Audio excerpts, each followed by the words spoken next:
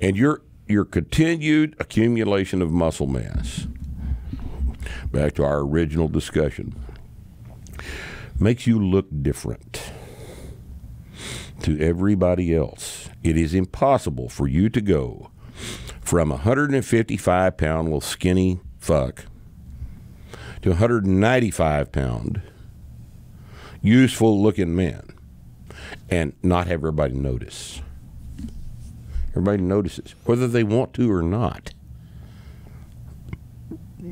You know, you go from 155 to 195, and somebody you hadn't seen in 9 months sees you, what's the first thing they're going to say?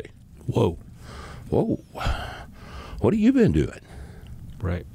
That's what they're going to ask you. Accuse you of doing stuff. Because it's incredibly impactful. I've never had to use that word before. I've always wanted to get to use impactful. It's impactful upon them when they see you after an absence and you show up 40 pounds heavier from training. All right, now let me tell you what they wouldn't do. If you showed up 40 pounds heavier from sitting on the couch and eating Cheetos and drinking Cokes, and you're a big fat slob, now you've gained, 40 pounds of body fat from sedentary laziness, they're not going to say a word about that, are they? Nobody says a word about that. They'll get home and be like, man. They'll think it. They'll say it to all their friends. They'll say it to all their friends, my God. What the fuck happened? What happened to his worthless fat ass? God almighty.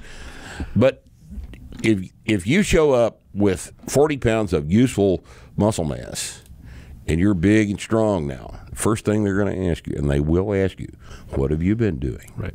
And then they'll say, "Oh, I got to start." Man, I need to start doing that. Start that too. And then they'll either do it or they won't. Yeah. Probably won't. Probably won't because it's hard, right? So the process of getting strong improves your aesthetics without you one time even thinking about improving your aesthetics. It is a side effect.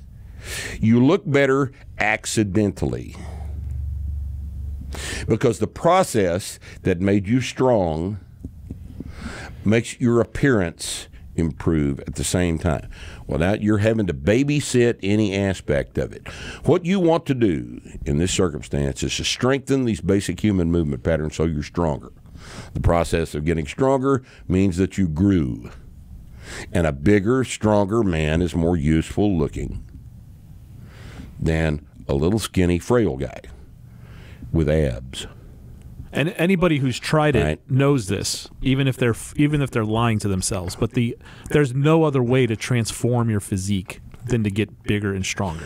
If you're going to transform your physique by losing down to 5% body fat and staying 155, it's not a transformation. That's not transforming. Because we can't see anything different until you take your shirt off, and nobody wants you to take your fucking shirt off. Yeah, unless that freaks everybody out. Don't do that. All right. Don't just voluntarily strip down, right? Because nobody gives a shit about it.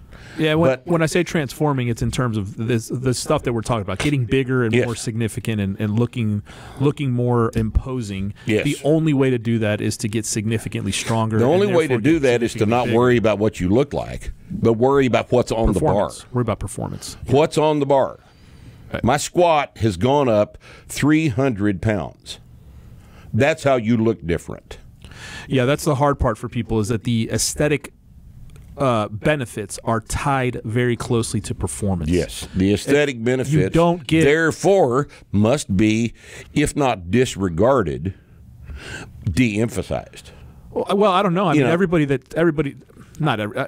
most people that train to look better, and they keep training because it makes them look better. Most people that say, I need to get into the gym, do so as a result of the fact that they realize they look like shit. Yep. Right? You just can't. And they want to go to the gym to look better. But what I'm telling you is that if you go to the gym and the only motivation you have is to work your body parts separately from the movement patterns that we have described, you are not going to look as good as a result of going to the gym as if you had put the aesthetic considerations aside and said, I need to make these moves. I need to get my squat up. I need to get my deadlift up. I need to get my press up, my bench. Hey guys, this time on Starting Strength Radio, we are going to talk about a real fundamental deal. After we, of course, address comments from the haters, and after we ask a Jew, we are going to talk about the difference between training for strength, which is strengthening normal human movement patterns that we use in every aspect of our lives, versus thinking about the body as separate body parts and then training those body parts separately in an attempt to accumulate a whole body workout. One of them works and the other one doesn't. And we'll talk about that on Starting Strength Radio.